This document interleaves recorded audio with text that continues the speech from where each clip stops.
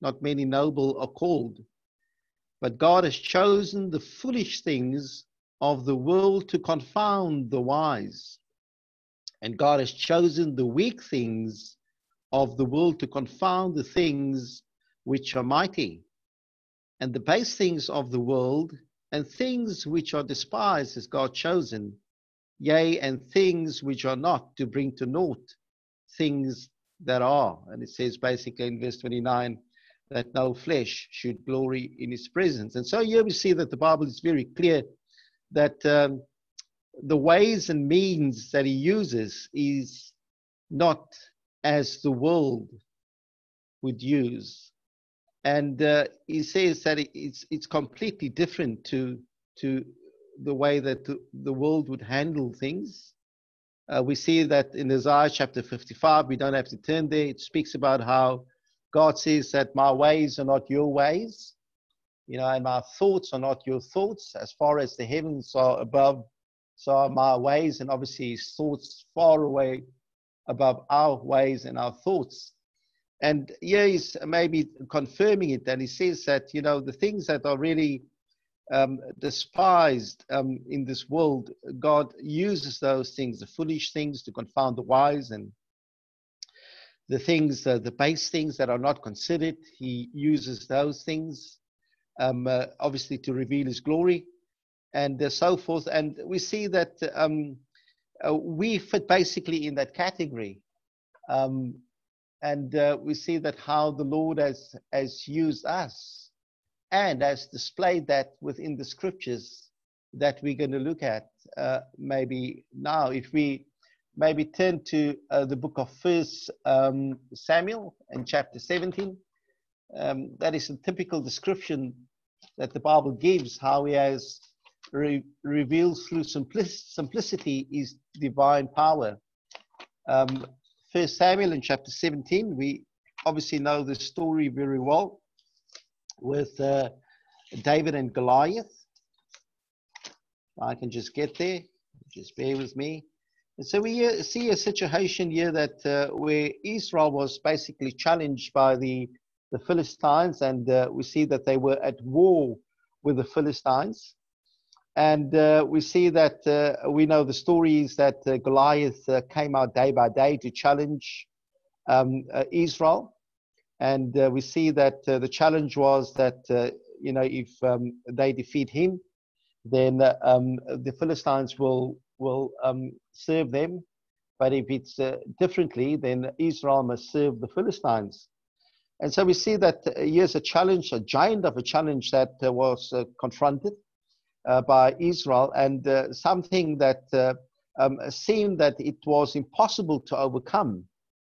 And we see that it went like that for some time until the challenge was met by David, and it's unintentionally, he basically stumbled across this problem, but he took up the challenge to destroy this massive Philistine, this giant.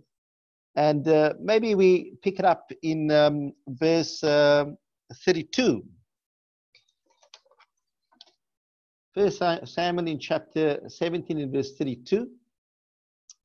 It says and David said to Saul, let no man's heart fail because of him. Thy servant shall go and fight with this Philistine. And so we see that this youngster, this teenager, said that he will take up this challenge. And this wasn't a vain challenge that he presented. This challenge had substance within it. And Saul couldn't understand how this youngster that have got no military experience, are prepared to go against this massive giant, this massive problem. And it says in verse 33, and Saul said to David, thou art not able to go against the Philistine to fight with him, for thou art but a youth, and he a man of war from his youth. And it says further, it says, and David said unto Saul, thy servant kept his father's sheep, and there came a lion and a bear, and took a lamb out of the flock, And I went after him and smote him and delivered it out of his mouth. And when he arose against me, I caught him by his beard and smote him and slew him. And so we see that David gave a bit of his testimony of obviously what the Lord has performed in his life. And we see that it's a situation where David was, so to say, on fire in the Lord. And we see that Saul and the children of Israel was pretty cold where the things of the Lord were concerned. And that's why they couldn't take, this challenge up with this massive problem that confronted them. And we see straight away the difference here. It says first, in 36 further, it says, thy servant slew both the lion and the bear, and this uncircumcised Philistine shall be as one of them, seeing as he has defied the armies of the living God. David said, moreover, the Lord that delivered me out of the paw of the lion and out of the paw of the bear, he will deliver me out of the hand of the Philistine. And so we see that he built up his confidence through the testimony of the Lord that was performed in him. And straight away we see that David was basically on par with the things of the Lord. This didn't come as maybe a surprise to him, or it didn't come in such a way that he feared, because he knew that he was on par with the things of the Lord. He drew strength and confidence out of the testimony of the Lord that was performed in his life. And we see that he was in line, so to say, as we'd say, with the things of the Lord. He walked in our term, he walked in the Spirit. And so we see that he had this confidence. It says further, and Saul armed David with his armor, and he put a helmet of brass upon his head. Also he armed him with a coat of mail, and that is in verse 38. And David girded his sword upon his armor, and he said to go, for he had not proved it. And David said unto Saul, I cannot go with these, for I have not proved them. And David put them off him. And so once again, that we can see this as maybe this armor that was given unto him. He said, I'm not familiar with this. I have not proved it. I'm not accustomed to these things. And it's basically a type of the world and the things of the world and the strength of this world and the wisdom of this world and all that pertaineth to this world. And Saul basically wanted to clothe him with the things of this world to overcome this giant. And he said, I do not know these things. And we can see that as a type, the whole army of Israel was Saul, who had to be, so to say, a forerunner, didn't set a good example, as said that they were completely, out of sorts where the things of the Lord were concerned. They were entrenched with the things of this world and the ways and the means and the strategies of this world. There were no trust or belief in God. All that they could rely upon, it was the flesh, the wisdom of the world, the strength of this world, even the armor of this world.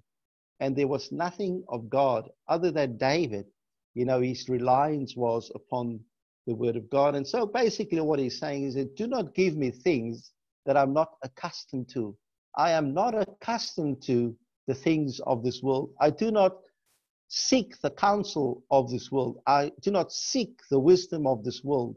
I do not do things according to the strength of this world, because I'm only accustomed to the things of God. And in his testimony, he basically says that, this is my testimony. This is how the Lord has delivered me. This is what I'm walking in, and this is what I am relying upon. And so we see that the differentiation between these two parties was so far apart, and they were so cold to the things of the Lord, that they couldn't see the victory, other than David, who were on par with the things of the Lord, and he could see. He had a clear vision and understanding of how the Lord will deliver him. But we see further in the story, it says in verse 40, and he took his staff in his hand and chose him 5 smooth stones out of the brook and put them in the shepherd's bag, which he had even in a scrip. And his sling was in his hand, and he drew near to the Philistine. And the Philistine came on and drew near unto David, and the man that bare the shield went before him. And when the Philistine looked about, he saw David, he disdained him, for he was but a youth and ruddy and of a fair countenance. And it basically, so to say, insulted his stature, so to say, his intelligence, so to say, because he was but a ruddy boy, and he couldn't be compared to obviously his stature. And so he was insulted by the fact that Israel sent this youngster to come and fight with him, once again thinking as the world thinks. And it says, and the Philistine said unto David, am I a dog that thou comest to me with staves? And the Philistine cursed David by his gods. And the Philistine said to David, come to me, I will give thy flesh unto the fowls of the air and to the beasts of the field. And then said David to the Philistine, thou comest to me with a sword and with a spear and with a shield. So you come to me with the things of this world. But he said, but I come to thee in the name of the Lord of hosts, the God of the armies of Israel, whom thou hast defied. And so straight away he says that, I do not come to you with the things of this world, and strategically with the things of this world, but I come to you in the name of the Lord of hosts, of the God of the armies of Israel. And so his strength was in the Lord. His reliance was obviously in the Lord. In verse 46, it says that this day will the Lord deliver thee into mine hand, and I will smite thee and take thine head from thee. I will give thy carcasses of the host of Philistines this day to the fowls of the air and to the wild beasts of the earth, that all the earth may know that there is a God in Israel. Wonderful. That all the earth may know the testimony of the Lord performed obviously on that day. And it says, and all this assembly shall know that the Lord saveth not with sword, obviously with the world and the things of this world, the wisdom and the strength and the power of this world. For the battle is the Lord, and he will give you into our hands. And it came to pass when the Philistine came and drew nigh to meet David, and David hasted and ran toward the army to meet the Philistine. And David put his hand in his bag and took thence a stone and slang it and smote the Philistine in his forehead.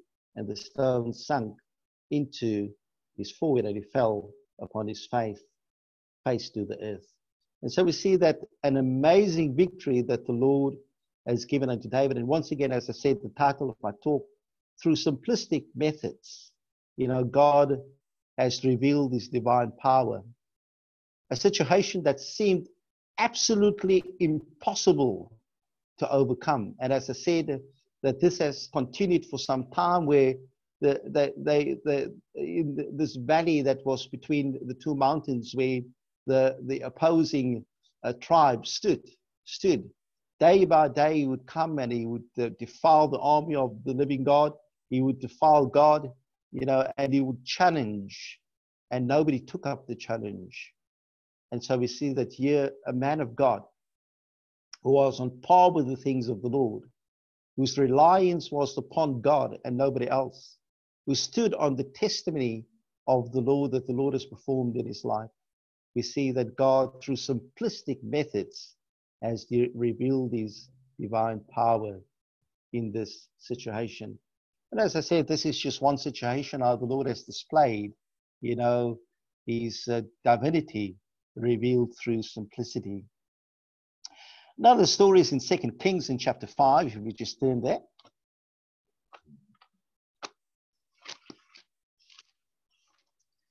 Second Kings in chapter 5.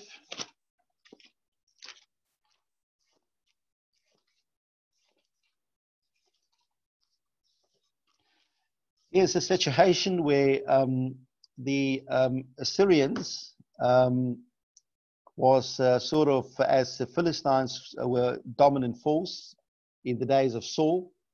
And so we see that here in this point in time, you see that the Syrians is a dominated force in obviously their territory and also where the children of Israel are concerned. And it says here that in verse 1 of 2 Kings, and in chapter 5 it says, and now Naaman, captain of the host of the king of Syria, was a great man with his master and honorable, because by him the Lord had given deliverance unto Syria. He was also a mighty man of valor, but he was a leper, the Bible says. And so we see that we know that a leper is somebody who had leprosy. And we see that the Bible gives us the indication that leprosy is basically a type of sin. First of all, that it is highly contagious. You know, it infects you if you should rub shoulders with somebody or touch that person, then you will also become a leper. So it was highly contagious as sin was, you know, because of Adam and Eve. We see that it has infected the whole of mankind. And so we see that just as sin can be cured only but by the power of God, even so is leprosy that can only be cured by the power of God. And secondly, that it basically isolated the person, you know, outside the camp of Israel or wherever that person found himself, that he would be put outside of the camp and he will dwell alone, or he would dwell with lepers. And so we see that there was isolation. Even so, we were isolated or separated from God because of sin. And so we see that leprosy is basically, as maybe we all well know, is a type of sin. And this guy was physically a leper, and he desired to be cleansed. He desired to get rid of this leprosy. And it says in verse 2, and the Syrians had gone out by the companies and had brought away captive out of the land of Israel a little maid, and she waited on Naaman's wife. And so this little maid was taken captive by the Syrians, and she actually waited on Naaman's wife. She was a servant to Naaman's wife. And it says, and she said unto her mistress, who to God my Lord were with a prophet that is in Samaria, for he would recover him of his leprosy. And so we see that she probably saw that it was pretty much of a concern in the domestic life of Naaman. And obviously the wife must have talked about it, and they must have seen many physicians and went to doctors or whatever to have this leprosy cured. And it was something major, to a point where she said, look, there's a prophet in Samaria in Israel. You know, if only he can get in touch with this prophet, then I'm pretty sure that he can be healed, because obviously she knew that they served the true God. And we see that the preceding verses explains how they got in touch with the prophet and so forth. And eventually we see that he took a trip to the prophet Elisha, and obviously seeking to be healed of this. And it says here that in verse 10, and Elisha sent the messenger unto him, saying, go wash in Jordan 7 times. And once again, that Elisha sent his messenger instead of coming himself. First of all, once again, that was probably an insult that, you know, Elisha would send his servant or his slave, you know, to come and convey this message unto Naaman. And it says, wash 7 times, and thy flesh shall come again to thee, and thou shalt be clean. And so we see that that was a simple instruction that was given unto him. Just go into the Jordan, wash thyself 7 times, and you shall be clean. This that you are desiring to be cleansed of, you know, just go and do it. This that has been pestering you maybe for years or for months, and I don't know for how long, but it was a concern. Just as a simple instruction, go into this river Jordan and wash thyself 7 times, and you shall be cleansed. It says in verse 11, and Naaman was wroth and went away and said, behold, I thought he would surely come out to me and stand and call on the name of the Lord his God and strike his hand over the place and recover the leper. Once again, I thought, We just mentioned that in Isaiah chapter 55, my thoughts are not your thoughts. And how many times are we not confronted in the world when we preach to them the simple gospel? Just repent, be baptized, and you shall receive the Holy Spirit. You'll speak in other tongues. They would say, I thought this and I thought that. And they do not want to give heed, because they want to do things according to their thoughts, according to their traditions, according to the way that they've been taught, and so forth, and they never receive it.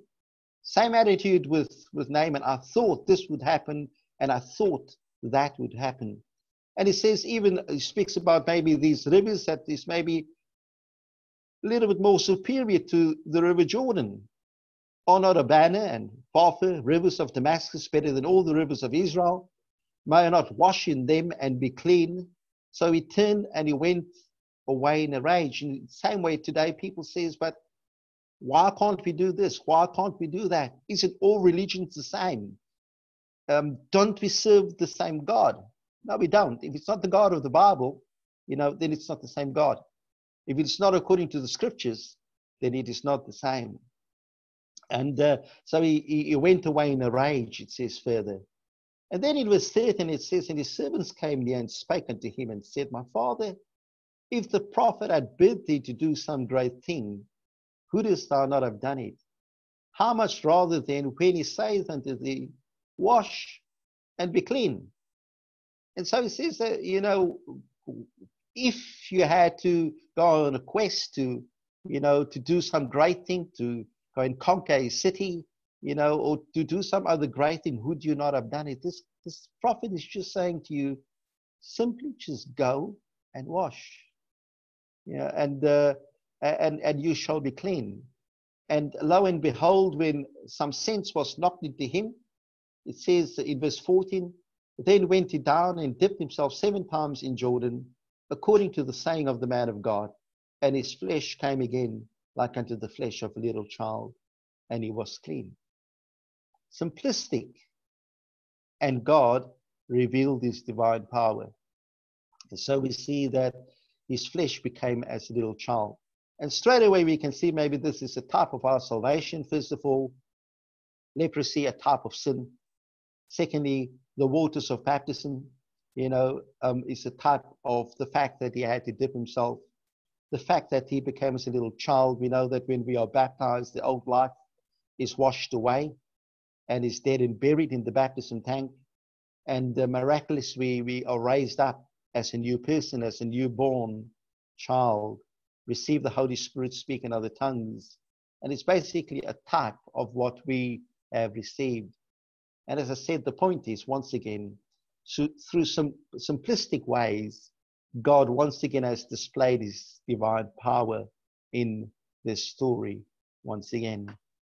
And we can speak about a lot of things and how God has revealed it and types and things like that and situations.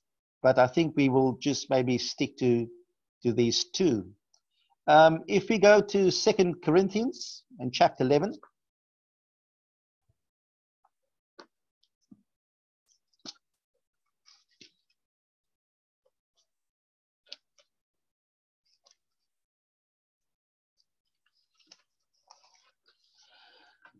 Here Paul says, it says in verse 1 of chapter 11 of 2 Corinthians, it says, would to God ye could bear with me a little in my folly, and indeed bear with me.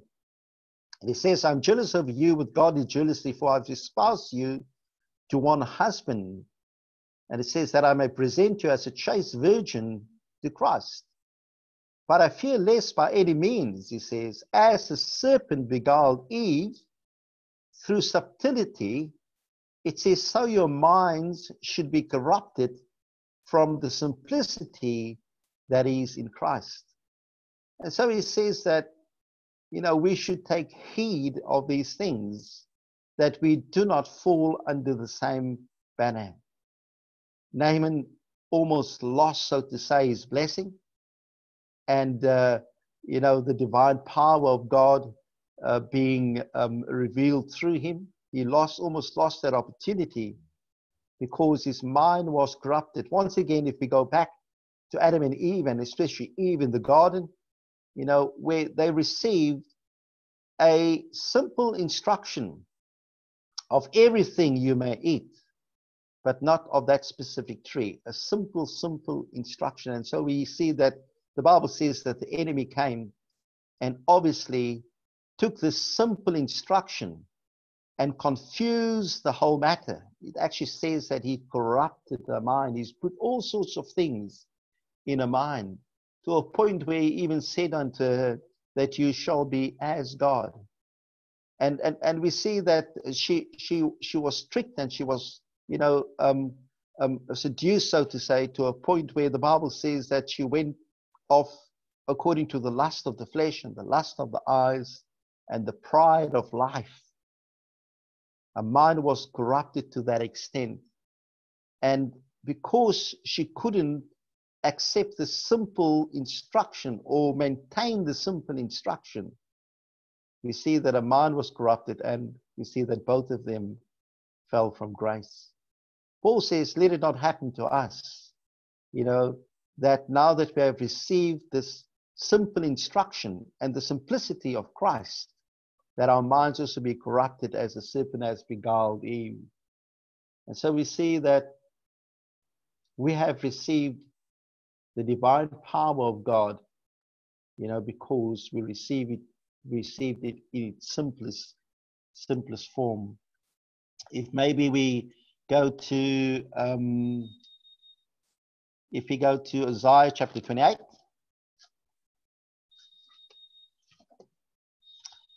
There's lots of other scriptures, but just for the sake of time, Isaiah chapter 28.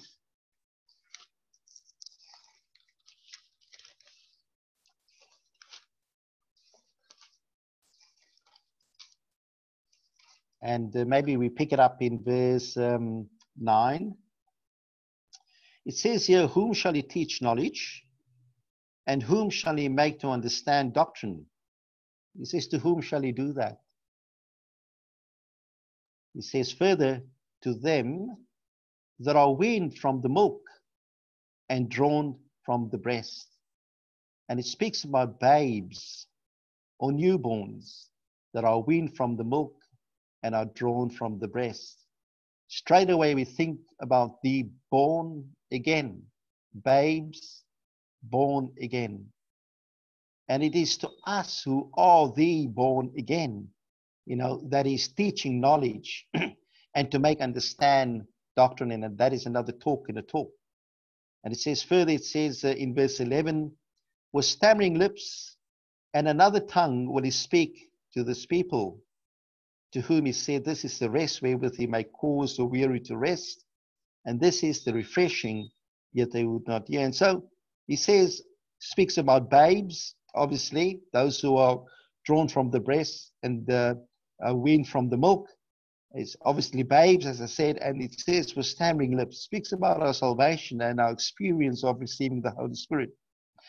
To them he will teach knowledge. To them he will make to understand. And we know that that is us, because the Bible speaks about the fact that our eyes has been enlightened, I think as it says in Ephesians, to know the hope of his calling. We've got this understanding. We have received this vision concerning especially his salvation plan in its simplistic form. Repent, be baptized, receive the Holy Spirit, you will speak in other tongues. Nothing complicated about it, very simple. Let us not try to, be persuaded otherwise, irrespective if we are confronted with whatever to confuse the matter. For those who want to theorize it and, philosophize, let us not fall for that, because we've got the proof, the truth with proof. He has revealed his divine power through simplicity in us. He has revealed divinity when we receive the Holy Spirit. And as that has been initiated within our walks, the Lord will continue to do so, through simplistic methods. He will reveal his divine power. Maybe to finish off in Psalm 119. Psalm 119.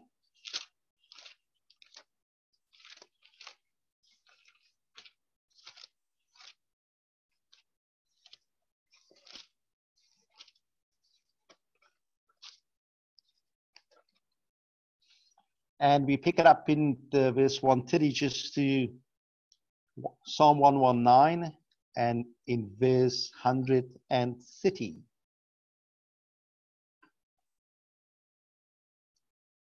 And it says here, the entrance of thy words giveth light.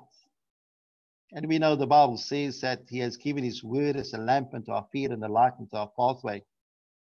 So it says the entrance of thy words giveth light, and it giveth understanding to the simple. And that is us. For we who have embraced the word of God, for we who have followed the instruction of Jesus Christ, where he said, you know, if you want to enter the kingdom of God, you must become as a little child. You must become simple, and you must listen to the simple instruction that Jesus said. That is what we've done.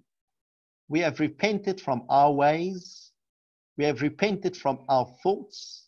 We have repented from our religion and our tradition, because we were confronted with the truth, the simplistic truth.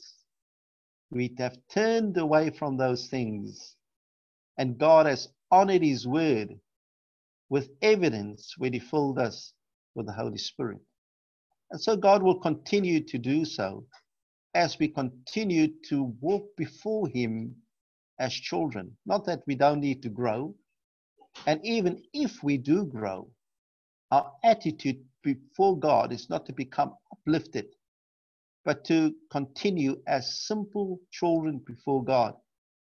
And says, when God says it, we do it, and that settles it. No arguments, no philosophies, no theories, no personal, wisdom of our own we want to add to the word of God. Paul says in Galatians, he speaks about even if an angel come unto you and says anything different to what the word of God says, obviously, let him be accursed. Revelation says about adding and subtracting from the word of God. Let us stick to the simple word of God. And as God has maybe displayed that through these examples that we have gone through tonight, and in our own personal capacity, he has revealed his divine power, and we have experienced his divine power when we receive the Holy Spirit, through very simple ways and methods. And so God shall continue to do so as we maintain, humbleness, simplicity, submission to God and to the word of God. And maybe that's the encouragement tonight. And all the people say, amen.